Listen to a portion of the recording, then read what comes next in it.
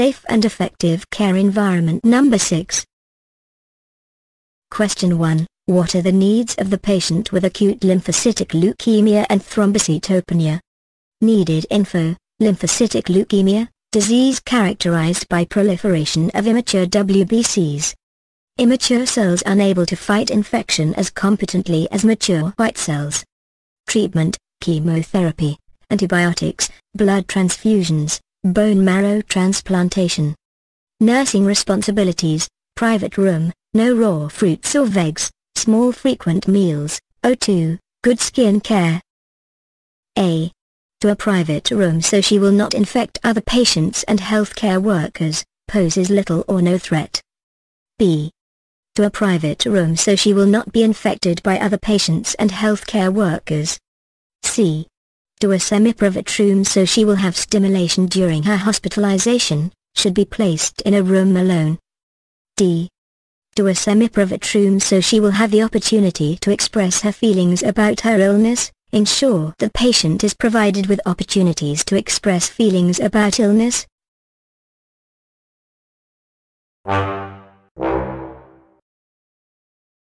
The correct answer is B. Protects patient from exogenous bacteria, risk for developing infection from others due to depressed WBC count, alters ability to fight infection. Question 2. What is the best way to prevent accidental poisoning in children? Strategy: picture toddlers at play. A. Lock all medications in a cabinet. B. Child-proof all the caps to medication bottles children can open. C. Store medications on the highest shelf in a cupboard toddlers climb. D. Place medications in different containers, keep an original container.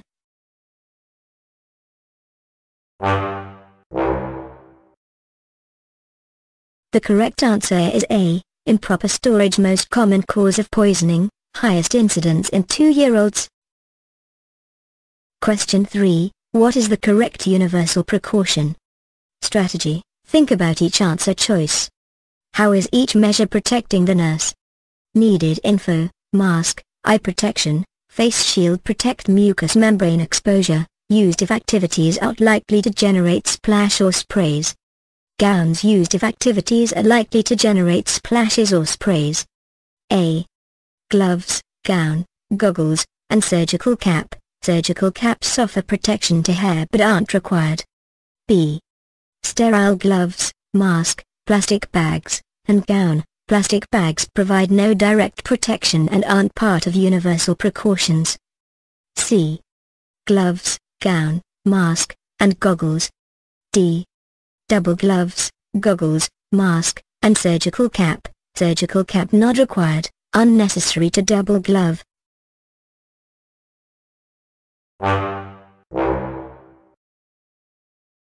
The correct answer is C. Must use universal precautions on all patients, prevent skin and mucous membrane exposure when contact with blood or other body fluids is anticipated. Question 4. What is the best position after tonsillectomy to help with drainage of oral secretions? Strategy: picture the patient as described. A.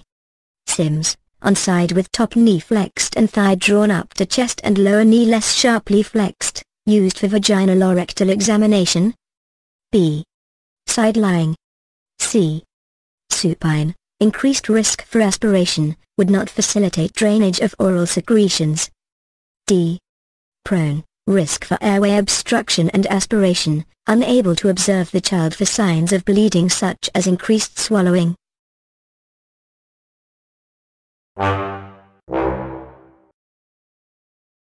Question 3. What is the correct universal precaution? Strategy: think about each answer choice. How is each measure protecting the nurse? Needed info. Question 5. Which patient is an appropriate assignment for the LPN, LVN? Strategy: think about the skill level involved in each patient's care. Needed info. LPN/LVN, assists with implementation of care, performs procedures, differentiates normal from abnormal, cares for stable patients with predictable conditions, has knowledge of asepsis and dressing changes, administers medications varies with educational background and State Nurse Practice Act. A 72-year-old patient with diabetes who requires a dressing change for a stasis ulcer. B. A 42-year-old patient with cancer of the bone complaining of pain, requires assessment. RN is the appropriate caregiver. C.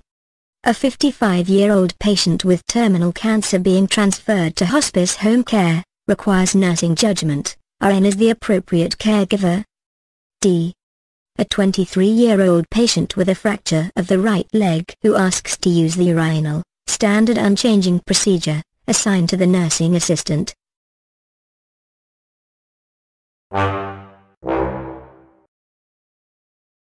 Question 4. What is the best position after tonsillectomy to help with drainage of oral secretions? Question 6. The fetus is row. Where should the nurse listen for the FHT? Strategy. Picture the situation described. It may be helpful for you to draw this out so that you can imagine where the heartbeat would be found. Needed info. Describing fetal position. Practice of defining position of baby relative to mother's pelvis. The point of maximum intensity PMI of the fetus. Point on the mother's abdomen where the FHT is the loudest, usually over the fetal back. Divide the mother's pelvis into 4 parts or quadrants, right and left anterior, which is the front, and right and left posterior, which is the back. Abbreviated, R and L for right and left, and A and P for anterior and posterior. The head, particularly the occiput, is the most common presenting part, and is abbreviated O. Low is most common fetal position and FHT heard on left side. In a vertex presentation, FHT is heard below the umbilicus. In a breech presentation, FHT is heard above the umbilicus. A. Below the umbilicus, on the mother's left side, found on right not left side. B. Below the umbilicus, on the mother's right side. C. Above the umbilicus, on the mother's left side, found in breech presentation. D. Above the umbilicus, on the mother's right side, found in breech presentation.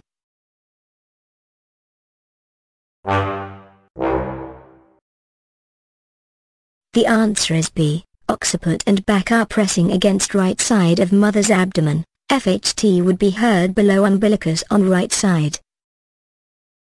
Question 7. What is a contraindication to receiving flu vaccine? Strategy. Think about what each answer choice means. Needed info. Influenza vaccine, given yearly, preferably October to November, recommended for people age 65 or older, people under 65 with heart disease, lung disease, diabetes, immunosuppression, chronic care facility residents. A. A 45-year-old male who is allergic to shellfish, allergy to eggs is a contraindication. B. A 60-year-old female who says she has a sore throat. C. A 66-year-old female who lives in a group home, vaccine deferred only if patient has an active immunization. D. A 70-year-old female with congestive heart failure, no contraindication.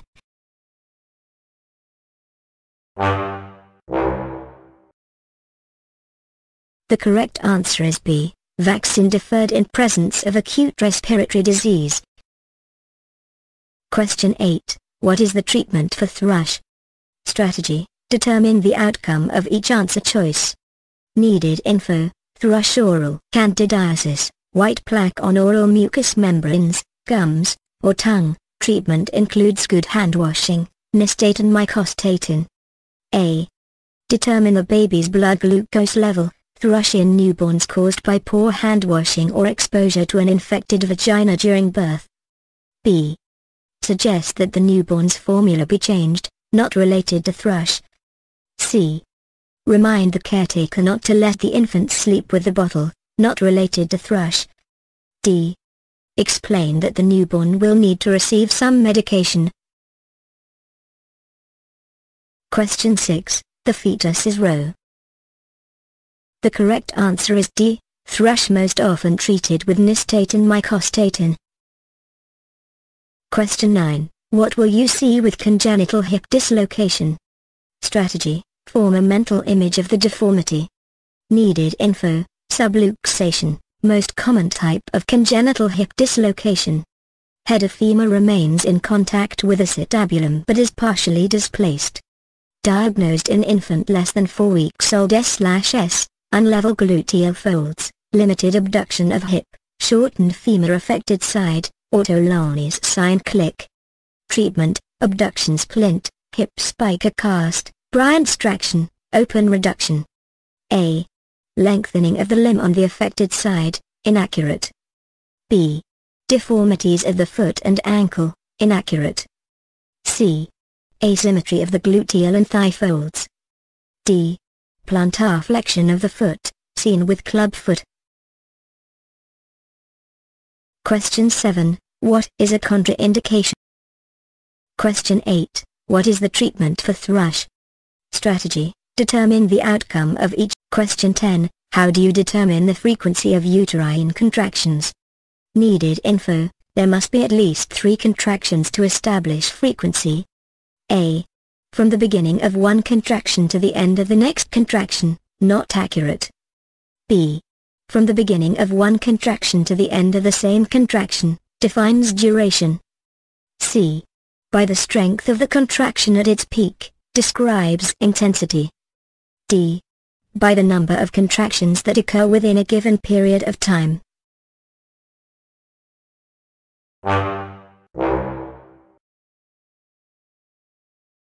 The correct answer is D. Question 11. What is the goal of family therapy?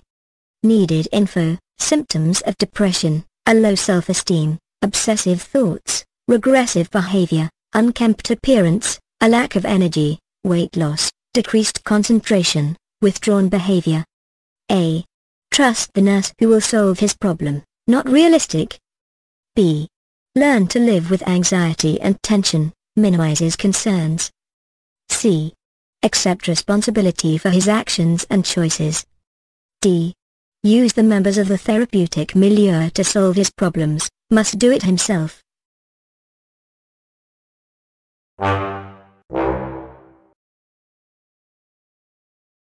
The correct answer is D.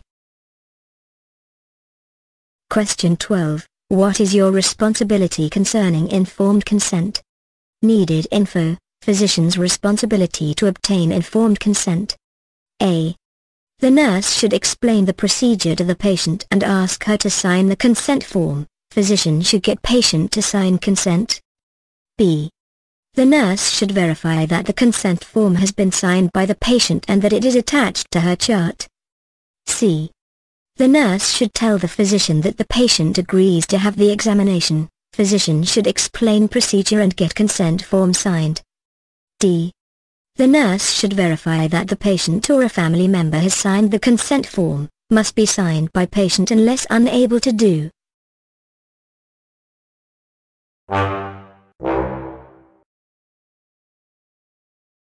The correct answer is C, must use universal precaution.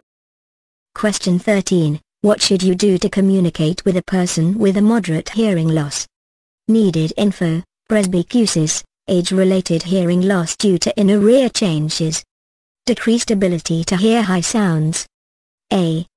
Raise your voice until the patient is able to hear you, would result in high tones, patient unable to hear.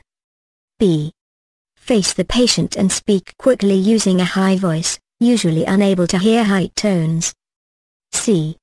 Face the patient and speak slowly using a slightly lowered voice. D. Use facial expressions and speak as you would normally. Nonverbal cues help, but need low tones. The correct answer is D.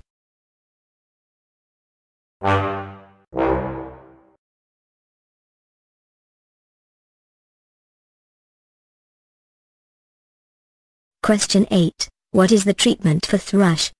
Strategy: determine the outcome of each answer choice.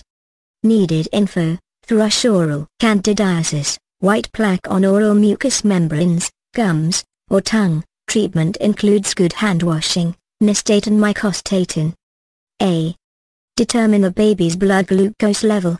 Thrush in newborns caused by poor hand washing or exposure to an infected vagina during birth. B. Suggest that the newborn's formula be changed, not related to thrush. C. Remind the caretaker not to let the infant sleep with the bottle, not related to thrush. D. Explain that the newborn will need to receive.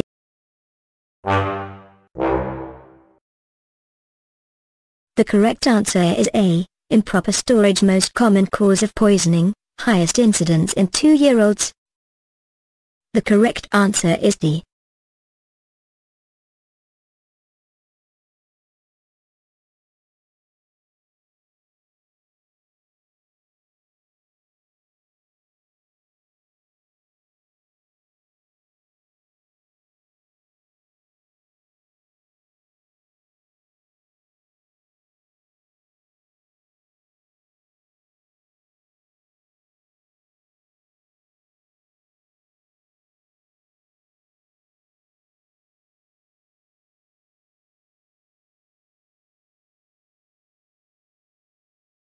The correct answer is D.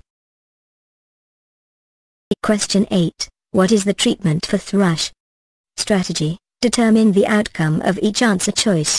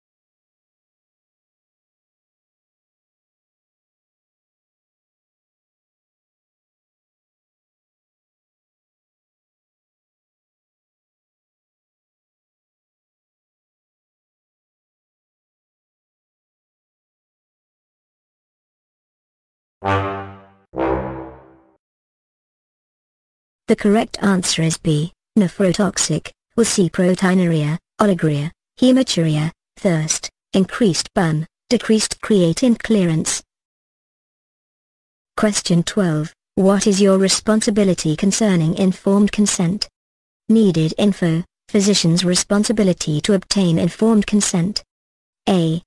The nurse should explain the procedure to the patient and ask her to sign the consent form. Physician should get patient to sign consent. B. The nurse should verify that the consent form has been signed by the patient and that it is attached to her chart. C. The nurse should tell the physician that the patient agrees to have the examination. Physician should explain procedure and get consent form signed. D. The nurse should verify that the patient or a family member has signed the consent form, must be signed by patient unless unable to do.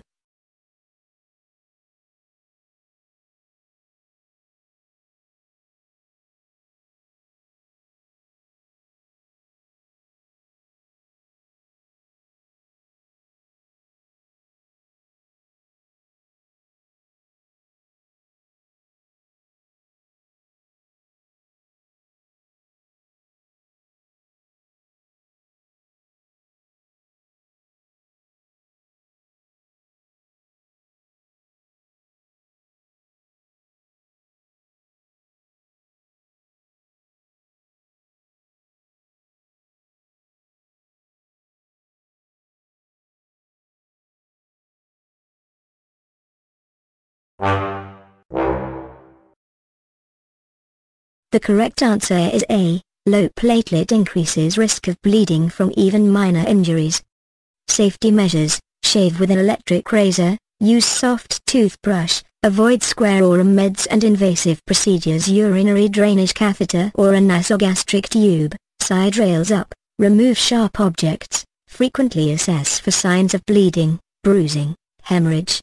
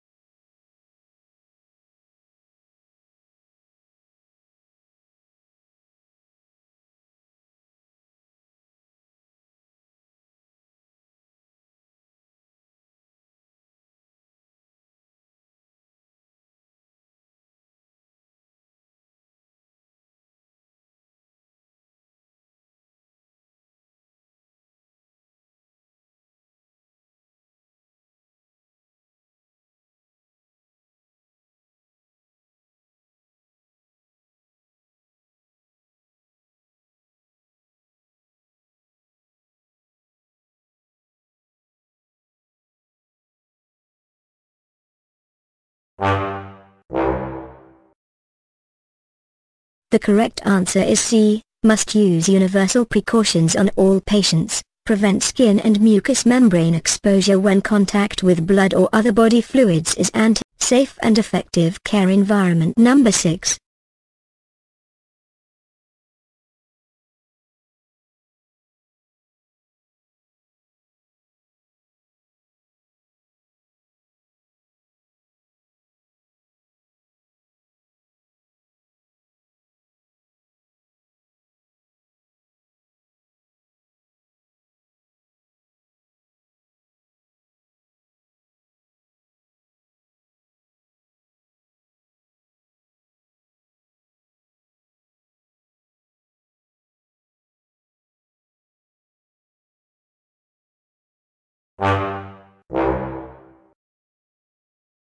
The correct answer is B. Allows cell node to resume as pacer of heart activity. Question 20. How should you regulate the flow rate? Strategy. Use formula and avoid making math errors. Needed info. Total volume x the drop factor divided by the total time in minutes. A. 21. Inaccurate. B. 28. Inaccurate. C. 31. Inaccurate. D. 42. Inaccurate. The correct answer is C. Must use universal.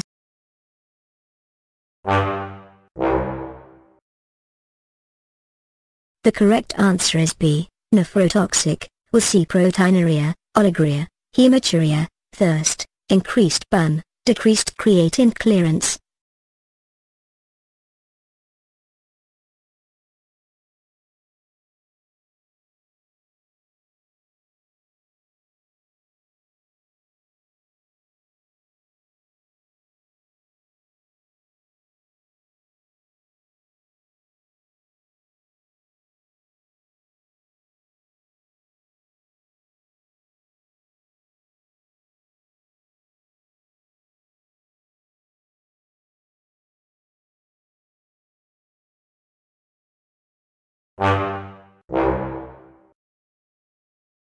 The correct answer is A. Improper storage, most common cause of poisoning, highest incidence in 2-year-olds.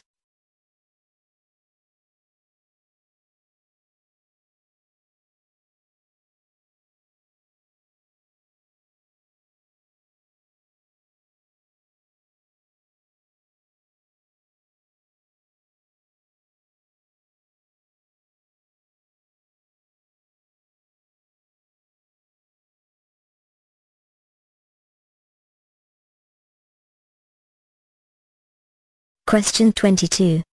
A client with a closed head injury is receiving phenytoin dilantin, an anticonvulsant medication. Which of the following would indicate that the client is experiencing side effects related to this medication? Select all that apply. A. Ataxia. B. Sedation. C. Constipation. D. Bleeding gums. E. Hyperglycemia. F. Decreased platelet count.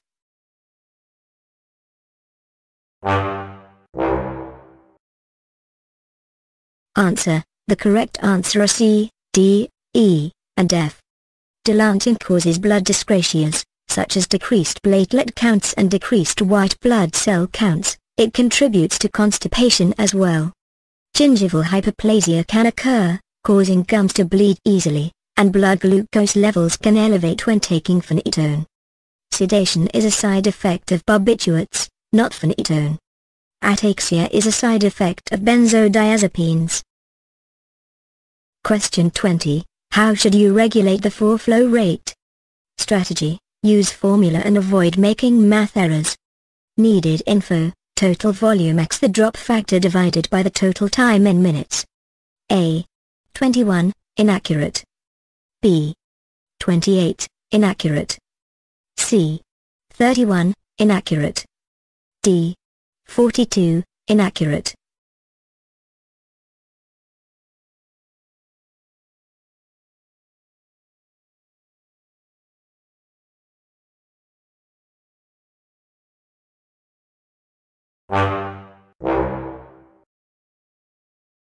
Answer. The correct answer are A, B, D, and F. Cancer is a common cause of SID. In clients with SID, excessive amounts of water are reabsorbed by the kidney and put into the systemic circulation.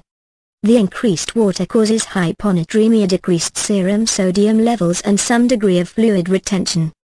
SID is managed by treating the condition and its cause, and treatment usually includes fluid restriction, increased sodium intake, and a medication with a mechanism of action that is antagonistic to ADH. Sodium levels are monitored closely, because hyponatremia can suddenly develop as a result of treatment. The immediate institution of appropriate cancer therapy, usually either radiation or chemotherapy, can cause tumor regression so that ADH synthesis and release processes return to normal.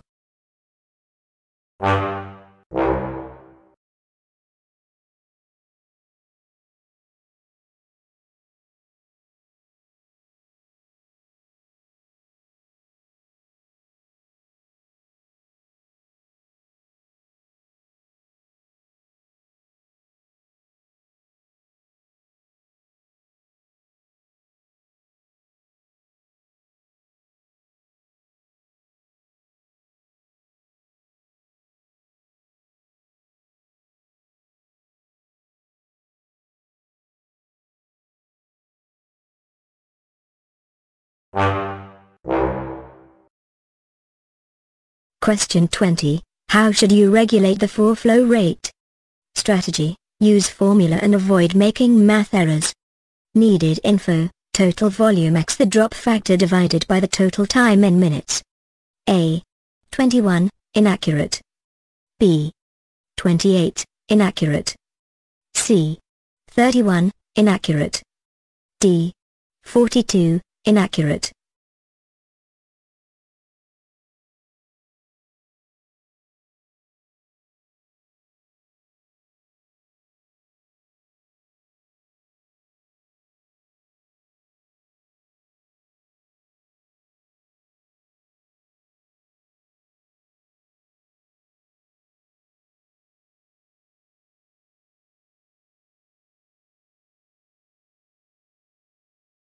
Question 10. How do you determine the frequency of uterine contractions? Needed info: there must be at least 3 contractions to establish frequency. A. From the beginning of one contraction to the end of the next contraction, not accurate. B. From the beginning of one contraction to the end of the same contraction, defines duration. C. By the strength of the contraction at its peak, describes intensity. D. By the number of contractions that occur within a given period of time.